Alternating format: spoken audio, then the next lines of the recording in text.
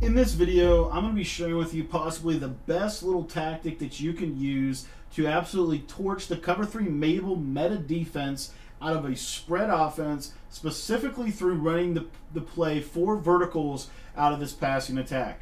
What's going on, guys? My name is Cody, and I want to thank you for taking the time to watch this video. If this is your first time visiting my channel focuses in on helping people become the best Madden player that they can possibly become. And so if you are looking to get better at this game, I just want to encourage you right now to click the subscribe button down below. It's completely free to subscribe to the channel, and it just allows you to stay up to date with the latest tips and strategies right here on the channel. Now, like I said, I have been working really hard in the lab and just training and practicing and learning route concepts and things like that I can carry over with me into Madden 22 as we prepare. We're kind of in that training camp stage where we're really trying to learn everything that we can that is transferable. And so I've been trying to document that. I've been trying to put all of that into a resource for you. And I've actually created a route encyclopedia, route concept encyclopedia guide, which is basically designed to teach you everything that you need to know about route concepts, whether it be 2 wide receiver route concepts, 3 wide receiver route concepts, bunch, spread, compression, short side of the field versus wide side of the field, all of that stuff. And so we've broken all that down into our route concept encyclopedia that's meant to be a timeless resource that is going to continue to gain more traction. And so it's a one-time fee if you want to get it. It's 15 bucks. It's down in the description of this video. I've left a link down there so you can go pick it up if you want. And it's a one-time fee of $15, and we're going to continue to upgrade it as we develop new route combinations. So every time I develop a new route concept, I'm going to be putting the route concept into the encyclopedia so that you can get access and be able to learn that knowledge kind of ongoing. It's really meant to be kind of a, like I said, an encyclopedia or a resource that you can continue to come back to over the years. And so that leads me to today's video on fade out. And this is one of my favorite concepts in the game. It's actually kind of specific to empty tray stack because we're going to be using some motion out of this, or like a stack style formation. It doesn't have to be. The concept can be used from other formations, but it's a really good way to run 4 verticals, and it's very simple how we're going to set this up. So the biggest thing that you need to be able to do this with is, I would recommend for this specific concept that you get a hot route master quarterback. And the reason why is because if you want to run this play exactly the way I like to run it, you need a hot route master quarterback. And what I'm going to do is I'm going to be putting Evans on a corner route just like that, and then I'm going to be putting Triangle on a vertical route just like that right there. And what you're going to see, and then I typically also like to take the R1 and put him on a vertical route, and I'm going to come back to that in just a minute. But the first read on this is really if I can get this seam route. So if I can inside pass lead that seam route up the snap, I'm going to throw that every single time. And what that does is it gives me this concept right here. And this is where I'm going to say you can do this concept from other formations. It's just going to maybe look a little bit differently. We're going to go over that in just a second when we talk about hot route master. But again, we're just streaking R1 in triangle, and we're putting square in a corner. Now when I motion this guy out, look at what this is what the play actually looks like.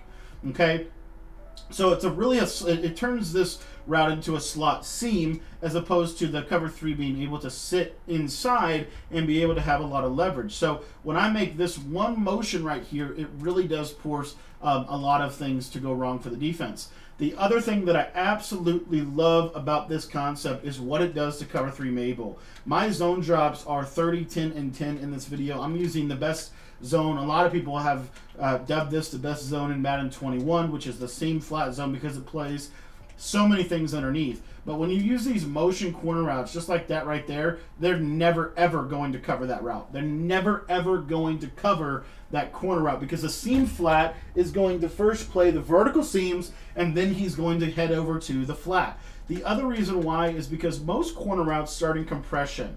And what that means is they look something like this. What I'm not telling you to do, really important, I'm not telling you to do this, where we have a corner and a streak.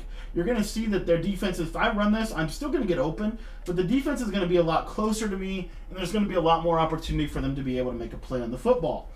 What I'm telling you to do is a streak and a corner route, which is a little bit different, and it's really good. It's something, it's a concept we've used out of bunch for years in Madden. And this concept right here, now what happens is that inside zone doesn't have the leverage to get outside and defend that little snap throw route. This is why I love to use this concept out of mesh, because it makes mesh one of the hardest concepts in the game to defend.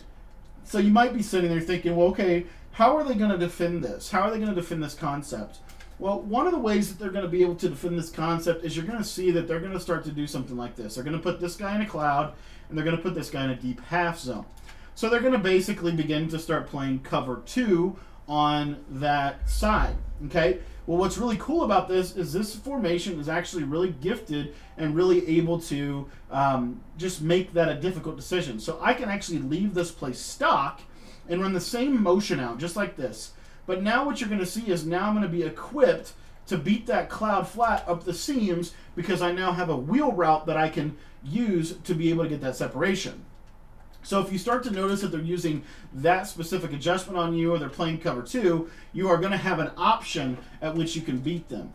Let's talk about the right side of the field now. So all I said to do on the right side was just simply streak the R1 receiver. And I want to show you what this is going to do against this route combination. You're going to see here that I have an inside pass lead right up the seam, just like that. It's kind of a bang-bang throw, but the more that you throw this and the better you get with gunslinger and timing, basically what you're going to do is you're trying to get this football so that it basically runs that receiver away from the free safety. The free safety is going to suction down onto the X receiver, the tight end. And so when we see that safety suction down, we want to throw it over the top of his head. So it's just literally pass lead inside and up, and that was a little bit too much. I didn't get that enough to the inside.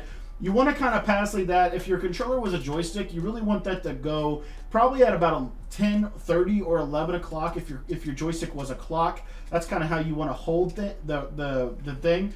And this is going to help because now you're going to have a cover 3 beater on both sides of the field. So again, you throw it right here, hold it kind of right in that window, and there I threw it just a little bit too late. Let me throw that one more time.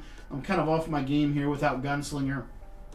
But in MUT, you're going to be able to have Hot Route Master, and you're going to be able to have Gunslinger. Obviously, you're going to be able to beat cover 2 with the route to the circle receiver. That's why we like to leave him vertical. You've got cover 3 beat on both sides with this. And then the cover 4 quarters, we're going to come back to that in just a second. But you'll see here, this is a true 5 vertical concept. So again, just pass lead that up. And you can even lob it sometimes. Brady's not really cooperating with me here, so let me try to get this throw just so you can see that this is open. The other thing that I like about this is, let's say that you get a man-to-man call. If you get a man-to-man call, your corner route should beat man-to-man, or your crossing route. One of those 2 routes should be very good against man-to-man. But again, here, let me show you cover 3. So again, I'm just kind of waiting right there, and that's, I can't get it quite over the top of his head. I don't know why. Brady's just not cooperating with me. One thing you can do to get it over the top of his head a little bit better is take circle and put him on a comeback. I don't like to put circle on a comeback, but it will help me just a little bit. There's other ways that we can kind of glitch out that third if we wanted to. If we wanted to put a post route, if we had a post route, corner route concept here, I'll kind of show you here. But again, the R1, you see here, just pass lead that. That's what we're looking for right there if he would catch it. And the thing is, you can get that. I've just been having a little bit bad timing in this video with Brady, but that route is so good. And like I said, with Gunslinger, it's going to be even better. Gunslinger makes that throw a lot easier for you. But again, kind of right there, that's what we're looking for, and that's what you're seeing. So you got a fast receiver and you got a gunslinger, you're going to be able to hit that route a lot better. Brady doesn't quite have the arm strength, but that is a great route to throw on this. So now let's talk for a second here about cover 2, just so you can see this. This route to the circle receiver against cover 2 is one of the best routes in the game, especially for 30-yard cloud flats. You'll see here, just pass lead that to the right, click on, and as you see, you're able to get over the top of the cloud flat. And then on the other side, which is where we're talking about this corner route, let me just show this real quick, and then we're going to go over match coverage. So this corner route on the left, because he's so far backed off of the field, you're going to have a lot of room. So literally just all you're going to do is just low ball it, and kind of, it's almost like and maybe you shouldn't low ball it, maybe it's just outside pass lead, but because he's outside of him, but you're basically just trying to get the ball away from the defender. So you don't want to low ball it, because if you low ball it, you're going to have that. If you leave the out route that he's on, the out route will beat it. and I'll go over that in just a second. But again, that's what you're see. I just kind of ghosts him outside. That's what we're looking for. Now, I want to go over one more thing with you in this video, and that is what if you don't have Hot Route Master? If you don't have Hot Route Master, just use this out route. And what you'll find is this out route will do the same thing as the corner route. It's just a snap throw. The zones fall away from it. It's really easy read. The out route is actually better if they're running man-to-man. So if you get a man-to-man look where they're playing too high man, which is probably the best coverage for this, look at that out route just consistently working over the man-to-man coverage. Now, the one thing I would say, so you get that Tampa 2 call and you're using that out route, just watch this out route work over. Like I said, it's a little better than the corner route against Tampa 2 because, as you can see, you don't have any reason to necessarily need to get outside of the player. As far as the cover 3 bomb that we talked about to R1, you're going to see that without a corner route, this is still going to work fine. You're still going to be able to hit triangle up the seam. I'll show that first. You see here, just inside pass lead, click on a secure catch that. It's not as open as a corner route. A corner route's going to make it a little bit more open. It's why I personally prefer the corner route because it really makes this a pain to cover out of Mike Blitz 3. And then, obviously, let's talk about the R1 receiver. That's a 3-wide receiver concept. You'll see right here, just pass lead it up, right in the hole, and there I threw it a little bit too late. Brady's just killing me in this video. But like I said, typically you can get that over the top. I just got to work on my timing a little bit. If you're practicing this play, make sure that you're in practice mode a little bit before you go into a game or run this against a buddy in a lab game or something so you can kind of get a feel for the timing. The timing is really the hardest thing. Right there, that's what we're looking for. Kind of get over the top, and there you see, you kind of catch it. And again, if Brady could just get that inside just a smidge more. Brady has such a weird passing trajectory, and so the ball comes out just a little bit weird. But let me show you. Let me try to show you here. So again, right there, and I'm just going to lob it. And there, I probably threw it a little too early. It's not really a lob ball. It's more of a bullet pass.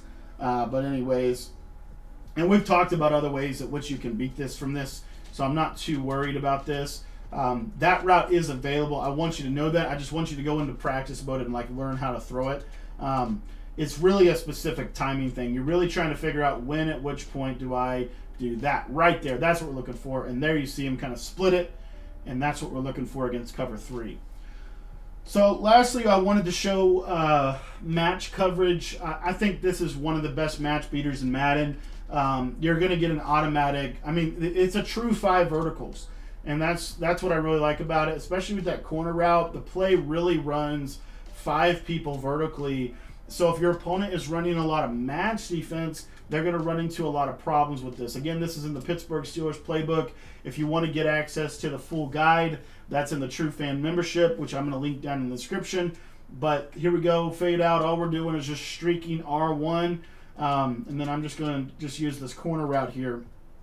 But I want you to watch R1. What you should see here, and part of this is because I actually streak them. If you know they're running quarters on you, like if you know that you're going to get quarters coverage, and give me some grace here on this one because just because the pressure of the sheds are so crazy.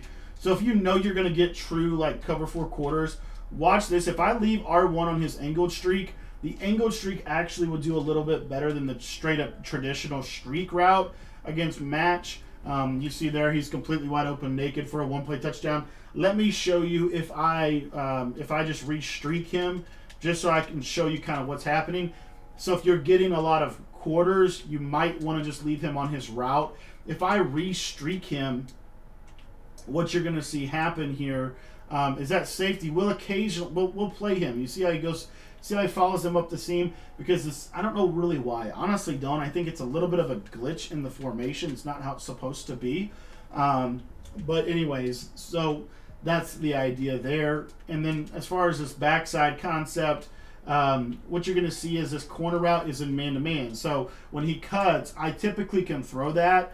The one thing I would say, and this is a little bit more support, if you want to use this out route, you can use the out route. The out route will be very good against match because it's man-to-man. So it's a little bit better than the corner route because the corner route just doesn't have quite enough space because of our motioning him out. If we were to snap the ball like right when he moves, like right there, he'd have just enough space. So when he cuts, just throw it outside. You see how they just kind of freak out and they don't cover it. That's very consistent with cover 4 match. So you're going to have a lot of that opportunity. As far as the route to triangle, you're not going to have a ton. You see that they do a good job of taking him away. So, you know, really you're either looking R1. If that's not there, you're looking to your other receiver. But this has huge play potential against match coverage, and that's why I like it so much. This R1 route right here is so good. Let me just throw that up to the corner because of the run commit. But let me show you this one more time to R1. And again, you don't have to do anything. I'm just going to snap the ball. The motion will make it even better. But look at how open he gets over the top. Absolutely naked, wide open. One play touchdown against cover 4 quarters. And you can quick snap that before they can get their adjustments off, which is really, really awesome. And then, like I said, you have everything else here. If you want to use this motioned out route, is really good against man on that side. So long story short, you don't need to have a corner route, but the corner route is something that I think helps a lot. And then strategically use this wheel route to the left. You don't have to use it in everything, but strategically pick times at which you can use that, and you'll find a lot of success. Another little quick tip, this is not something that is, as you can see right there, it's not something you want to do if they're off coverage. If they're off coverage in the run match, you don't necessarily want to do this, but if they press you, if you get something that looks like this, put triangle on a fade route, and what you'll see is basically a snap, kind of lob it out there over the top. You've got a chance to get over the top. And again, you know, if you can see that corner is clearly running over the top of him, then don't throw it. But if he's not, throw it. And you're going to have a lot of success because look right here, just kind of lob it out to the left, click on, and that's kind of what you're looking at right there. So this is a great play for a lot of different situations. It's quickly becoming one of my favorite plays in the entire game. The fact that it is a one-play touchdown against pretty much every coverage in the game is absolutely crazy to me. The one thing that I would say is, you know, really if it's match coverage, I would recommend it. And you're not going to know obviously, but if you could know, if you have a tell, if they give you some kind of reason to believe that it's match coverage, please don't put R1 on a streak. Run him on his route because it's going to get super wide open. As long as he doesn't drop a wide open touchdown, you're going to get one-play touchdowns every single time against match coverage. They have to user that route. If they don't user that, it's automatically going to be a one-play touchdown every single time. Thanks for watching this video. I hope you enjoyed it. And if you want to get the rest of my route encyclopedia offensive guide that will work any year and every year in Madden, I'm going to leave a link to that guide in the description of this video. Thanks for your time. If you have any questions, feel free to text me.